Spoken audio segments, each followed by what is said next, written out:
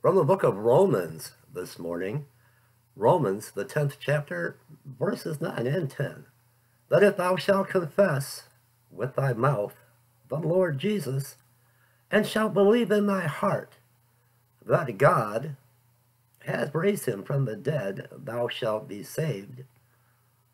Verse 10, for with the heart man believeth unto righteousness, and with the mouth confession is made unto salvation. It's Saturday, and it is the Sabbath day, January the 13th, in the year 2018. Good morning, YouTube. My beautiful, wonderful, glorious, simply amazing, outstanding, undeniably the greatest, the best viewers and subscribers, my precious brothers and sisters. Gather around on this Saturday, the Sabbath, and pull up a chair. Let me know what are you going to share with Pastor Dave as we begin this day together, the day that the Lord has made. And I will rejoice. I will rejoice and be exceedingly glad in it. I'm so thankful that he has given us one more day to bring glory to his kingdom and to glorify the Most High living God, Yahweh. I've got my coffee with cream. Only got a little drop of coffee left. No sugar, of course. How do you take your coffee? Are you having coffee with me this morning? Are you a coffee drinker even? If not, what are you going to share? How do you wake up in the morning? I have coffee all day long. And coffee, if you see behind my head, 5 cents a cup. 5 cents a cup. I remember, I think it was White Castle, years ago when I was a younger man, when I wore a younger man's clothes. Look, you could get coffee for a nickel. Not anymore. Let me know what you're going to share with Pastor Dave, and do that now. I'm curious. I really enjoy this part of our morning, knowing what you're sharing with Pastor Dave in the comment section below. Do that now for me. Humor me. Humor me. It's all the way to the bottom. I know you can't see. Can you see? All the way almost to the bottom of the cup. Trying to cut back a little bit, but, well, you can't tell yet. It's coming in very slowly, but I've been trying to, let me see over here, grow this beard. And you can, if you are here in front of me, you can see the little stubbles. So we're going to see how this, I'm going to keep it neat and trimmed. Kind of like, hold on a minute, kind of like that country singer, remember him? Hang on.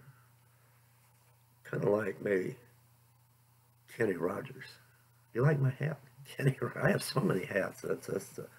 That's just Pastor Dave. And, oh my goodness, I'm heading out first this morning to the city of Flint, and then we're heading towards the east side of Detroit and the surrounding areas with our ministry and our outreach to the poor and to the homeless. Let me ask you, are you saved? Because the end times are here. They're not upon us. They're in our face. Jesus is coming. He's coming in the clouds. He's coming very quickly. And there is spiritual wickedness, evil in high places, and there is so much going on, so much chaos in another dimension, another realm that we can't see with our physical eyes, and it's morphing into this dimension. We're going to talk about that. But the time for salvation is now. Will you take that giant leap of faith?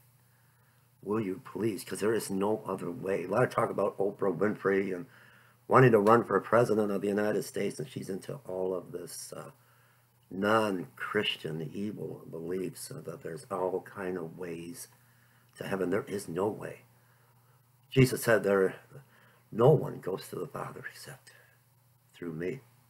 Please, it's very simple. If you would like to give your life to Jesus today, but if thou shalt confess, confess with your mouth that Jesus is the Lord, the Messiah, and shall believe in thy heart that God has raised him from the dead, you shall be saved.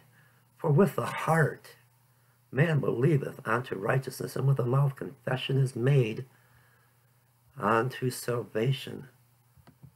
You don't have to get up into an altar call at a large assembly, a fellowship in the church, and just because somebody else is getting up, you don't want to be singled out, so you go up and join the altar call and say a few lines of the sinner's prayer.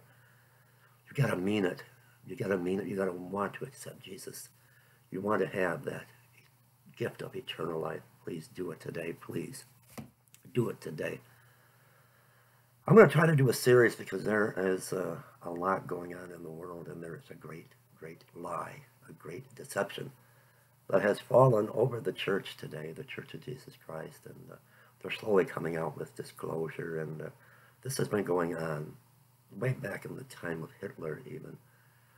And I want to expose, I want to shine light on this darkness about what these UFOs are and these sightings and what really took place in Roswell, New Mexico. Going back to the time of Adolf Hitler and his advanced weapons of warfare, advanced technology for the time, and Operation Paperclip. And I just want to shine light onto another, not planets, not in our solar system, not a wormhole, but another dimension, another realm in the spirit world, and the great lie and the great deception that's going to fall upon the whole world, and it's coming quickly.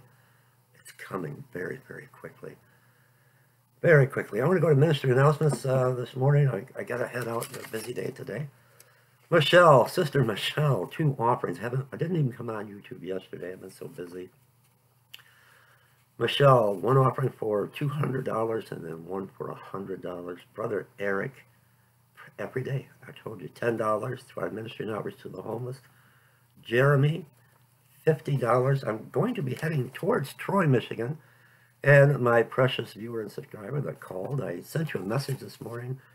I would love to meet up with you, and I guess you have some supplies for the homeless, so we are going to be working on that. I want to remind you before I leave this morning, world without end. Amen. I see a lot of teachers, I see a lot of pastors on YouTube talking about the end of the world and the world ending. The world doesn't end. There's so much going on with Bible prophecy, a lot of prophecy that has to be fulfilled yet. Even when we see talk of Planet X and Planet 7X, Nibiru, Wormwood in the Bible, the world doesn't end. It doesn't end. The lawless one, the son of perdition, has to come on the world stage and deceive everyone, including Israel. And we have to have what's called great tribulation, and then we have to have Jesus return. We go up first in the rapture. There is no timeline. I believe a large earthquake will happen. We are caught up in the rapture. We return with Jesus. He goes and fights the battle of Armageddon in the land of Megiddo. And then there's the 1,000-year millennial reign. And then there's going to be a new Jerusalem coming down from heaven. John said, I looked and I saw a new Jerusalem coming down from heaven. So let's quit living in fear about the end of the world. There's a prediction, I think it's David Mead, this ridiculous, and he calls himself a Christian, about Doomsday 2018 and the prosperity gospel. Fear pumpers are cashing in on Doomsday. Again, this year, now it was 2017, now it's 2000. It's like setting dates for the rapture. Don't live in fear. Don't, please. Why do you follow all this nonsense? This gibberish on the internet. I love you guys. Pray for our ministry and outreach to the homeless. Pray for those that are living outside in the elements. It's freezing cold again. We had a little break in the weather, and now we're just buried knee-deep in snow again. Pray for our safe travels with our mission, our urban ministry to the homeless. We're going to Flint and then heading the way of the Big D, Detroit, Michigan. I love you guys, and look up. Lift up your heads. He's coming quickly. My Jesus is coming.